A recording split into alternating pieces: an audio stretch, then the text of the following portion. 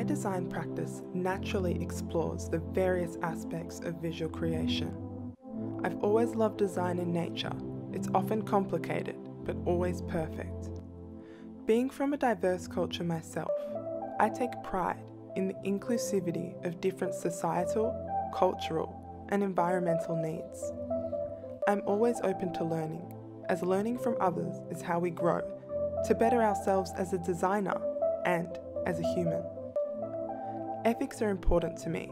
They create honourable guidelines for me to excel through understanding and execution. The environment is also important to me. I put my sustainability efforts into action by capturing things locally, sourcing props and ingredients from local vendors, and planning low-carbon ways of getting from one location to another. Because if we conserve our planet, we conserve design.